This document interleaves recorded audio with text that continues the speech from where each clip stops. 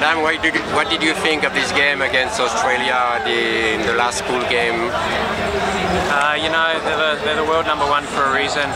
They had a tough game 2 days ago against Great Britain, and they really brought it out tonight and showed why they're that good. And yeah, they put us under a lot of pressure in defence. Credit to Dave Carter, our goalkeeper today, and the penalty corner defence group. We stopped a lot of short corners. Could have been a lot worse, but you know, we have to realise that we came into this tournament being the underdogs, and we really got to learn a lot from it. And what better way to learn playing against a team like that? So we're going to look at it, take a lot from it, and yeah, continue to build.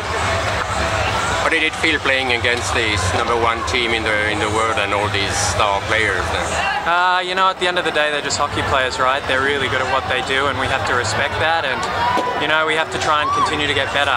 And yeah, there were patches where we were learning, and you know, it's taken time from where we've come to even 4 years ago. So we've gotten better as a group, and yeah, we just got to keep working and keep building. And we've got a big game coming up now in the quarterfinals, and another great team we got to play against. So we got to get together and make sure that we come out strong. You know already who you are playing in the quarterfinals? I think it's the Dutch. So yeah, another really good team, and that's the nature of this tournament. Lots of good teams. Every game is a tough one. So you just continue to work hard and continue to grow, and it's really showing us a lot. Thank you. Good luck.